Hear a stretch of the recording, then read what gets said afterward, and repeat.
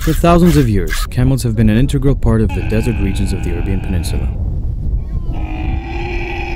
Their ability to function in hot, arid and harsh conditions made them the ideal companion for the desert dweller.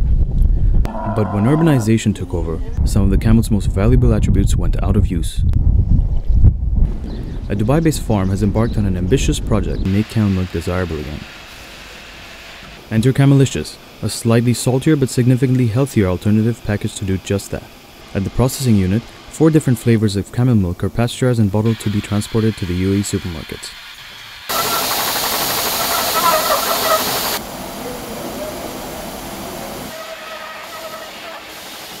We have 4 flavors as on date: strawberry, dates, chocolate and saffron.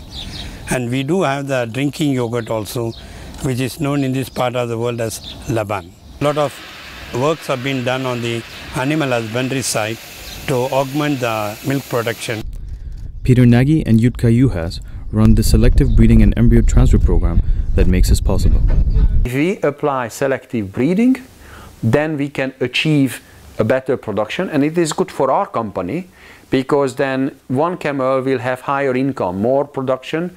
With the given costs, the profit will be higher, or return to profit, I would say. What we have done and what is a new thing, that we have used this technology for milking camels. Normally the camels produce 1 or 2 ova egg, and with a special treatment we produce much more egg on the ovary. We mated these camels with a selected bull, and after a certain day we flush these embryos out of the donor mother, and we put the embryos into the surrogate mother. And normally the surrogate mother are low producing animals, so they are healthy, they have no problem at all, just genetically they are not able to produce so much milk. The success rate is close to 60%, so that means that out of 10 transfer, 6 is getting pregnant.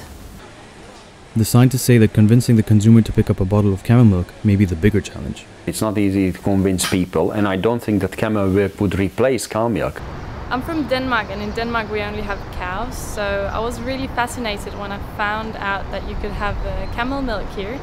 So I decided to try it, and it sounds a little strange to me, but it's quite good actually. Yes, I've tried it once in Saudi Arabia in 2005. It was a journey of like 600 kilometers, and on the desert way there was a farm of camels where I tried this, and I found it very... It was like a very bad experience for me because my stomach wasn't able to digest that camel milk.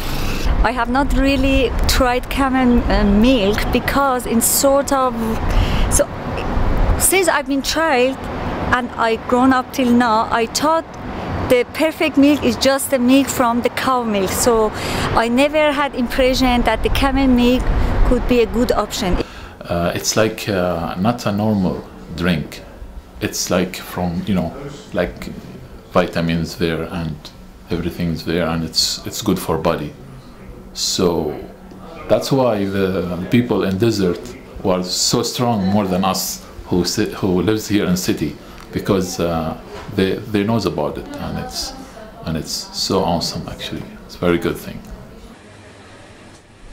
What is sure, however, is that if the product does become mainstream, it could be the first time in history that camel milk will go from the farm bowl to attractive bottles on our breakfast tables.